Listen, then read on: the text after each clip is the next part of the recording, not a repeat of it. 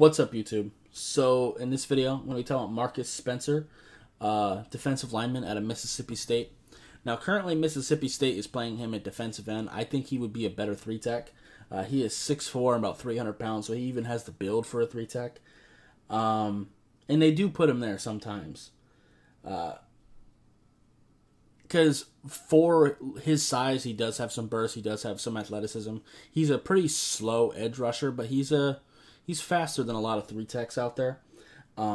He does need to use his hands more. He doesn't really seem to be rushing with a plan. He kind of runs down the middle of people. But I do think that just with his ball get off, I think he could outrun some guards in the league and might be able to beat them that way right now. He does have some power to him as well.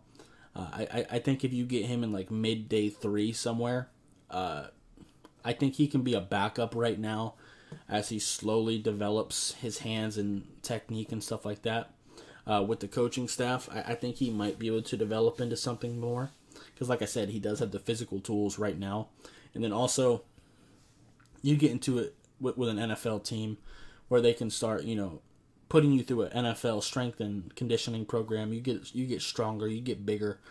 And I think he could potentially develop into something over a 4-year contract. So, yeah, he's cool as like I said, a mid-day 3 guy. So, somewhere in the 5th or 6th round, something like that. So, yeah. Anyway, that's going to be it for this video. If you liked it, I appreciate hitting that like button. Have any questions or comments in the comments down below. Subscribe if you haven't already, and I'll see you next time. Bye, guys.